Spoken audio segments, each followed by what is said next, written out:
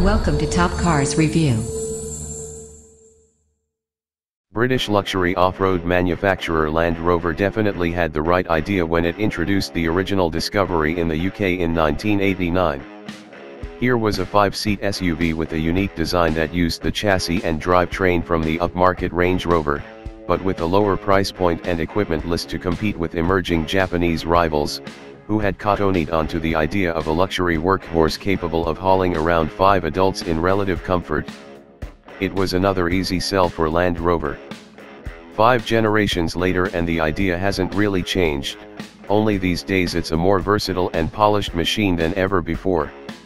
And in the luxury department, it moves even closer to its posh Range Rover sibling, but with more space and room for 7 full-size adults, if you choose the optional third-row seating.